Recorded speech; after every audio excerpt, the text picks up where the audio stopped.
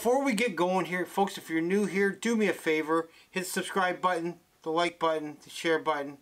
You might as well hit the bell while you're here. That way you'll get notified each and every time I upload a video. YouTube is knocking down videos left, right, and center, and not doing suggesting and things like that. So if you do hit the thumbs up, I really appreciate it, because that helps get my videos suggested. Having said that, let's go.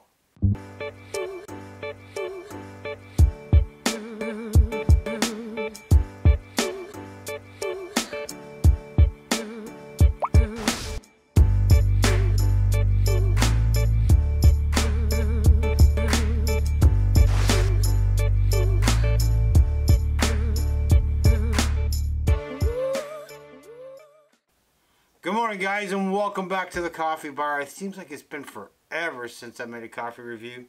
It probably has. But, come across something pretty interesting. Now, this here coffee here is from Origin 1668. I believe it's a Canadian company. Obviously, what caught my attention was the packaging. It's almost looking like a coconut, but I guess it's not a coconut. It's a wooden container with all their documentation on it.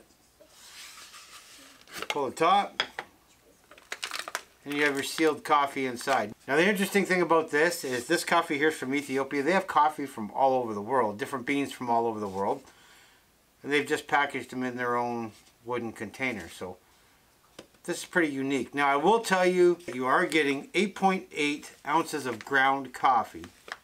Now I should tell you that normally a pound of coffee, depending on where it comes from, is anywhere from $12 to $17, which is not a bad price at all, and that's already ground.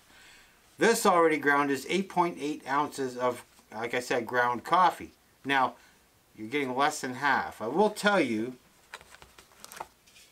the packaging is what caught my attention, and I paid $19.99 for basically the packaging. So half the money was for the packaging, half was for the coffee, because you're only getting half the coffee. Didn't stop me from buying it. I like the container, and even when the coffee's gone, this will sit nicely on my bar, which is why I bought it. However, I have not had Origin 1668 coffee before. We're going to open this up. We're going to give it a shot, see what it tastes like. And as usual, we're going to try it black, and we're going to try it with milk. Stand by.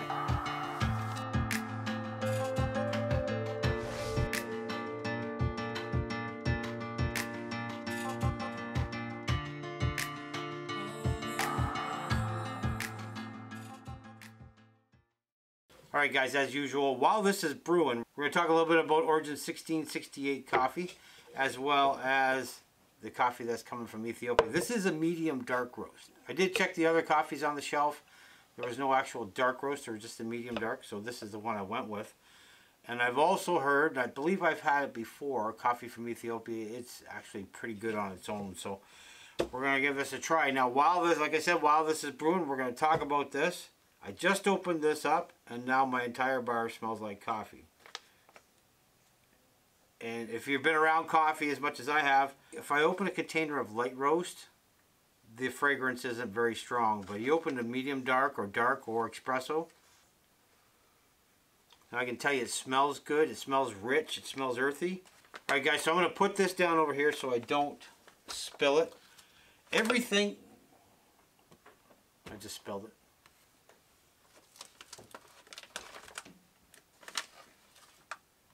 Well, that's how my day is going. Everything I need to know about Origin 1668 coffee and the coffee from Ethiopia, they have printed it on the back. Where it come from, all that good stuff. We're going to talk about that as well. I will say this packaging is well thought out. It's clear. You can actually read it. I mean, everything is ink on this lightweight wood, but nothing is run. It's all printed on there nicely. You can actually read this. So I can't believe I spilled the coffee. Let's talk about Origin 1668 coffee. Now it does say on here this is a product of Canada, roasted and packaged in Canada, which I like very much, and it's in Richmond Hill, Ontario. Not that far from us. You can also check out their other coffees and what they're involved in their website. So on the back of their fantastic packaging, it says cultivated in pardon me for butchering these words here. Sidamo, in brackets Southern Ethiopia, the Yurga chef bean produces a vibrant, flavorful cup of coffee. These beans are slow grown at a high elevation, allowing the tree time to deliver nutrients to all its parts and develop the full range of flavors this coffee bean has to offer. Now the region is, like I said, is Sidamo, Ethiopia.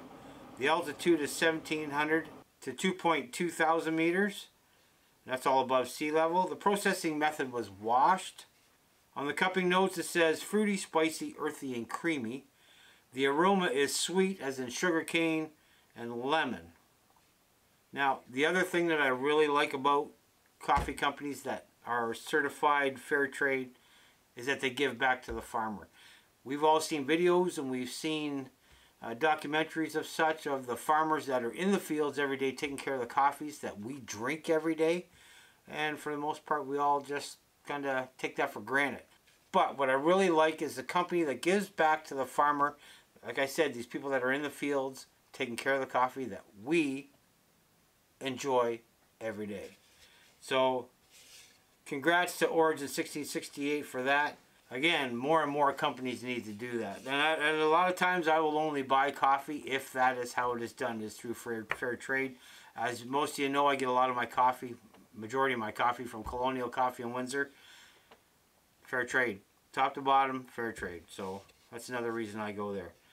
Anyway, coffee is done. That's a little bit about the Origin 1668 as well as the Ethiopian coffee.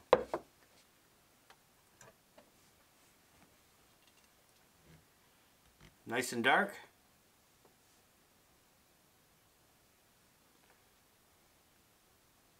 Okay, I can smell a bit of the lemon.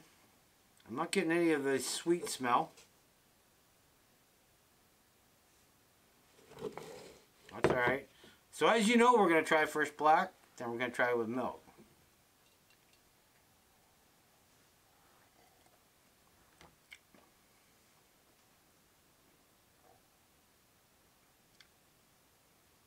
Need a second.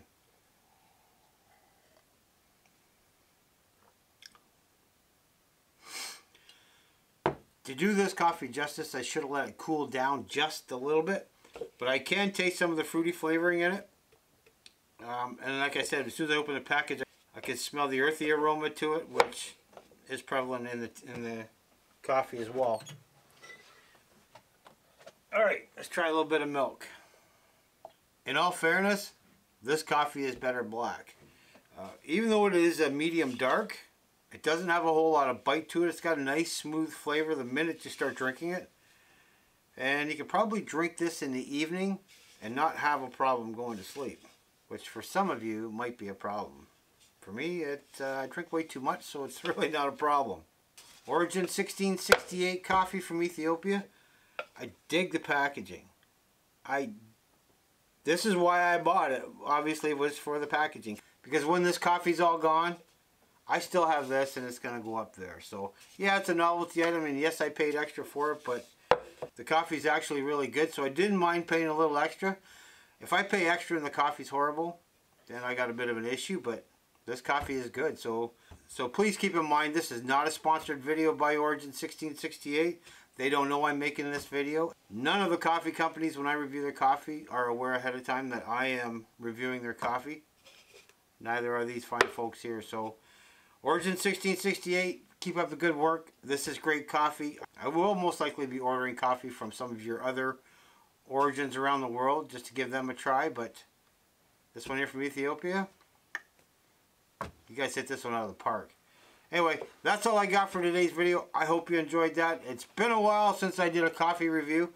I have a few more I got to get done. It's just a matter of finding time. I hope you all are doing well, and I plan on having plenty more reviews in the future. That's all I got for today's video. And remember what I always like to say. The best way to drink coffee is the way you like to drink it. See you in the next one.